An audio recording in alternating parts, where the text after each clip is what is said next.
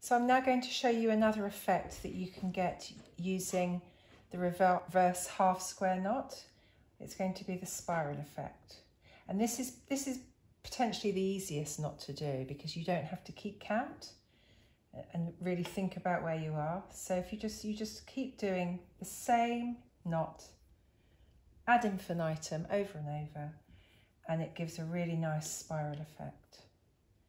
This is kind of the best knot to do if you just want to switch off. If you're working in front of the telly, you can just switch off and just keep doing the reverse half square over and over, which will give you a really nice spiral or DNA look.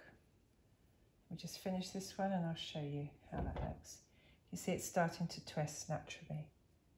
Really pretty.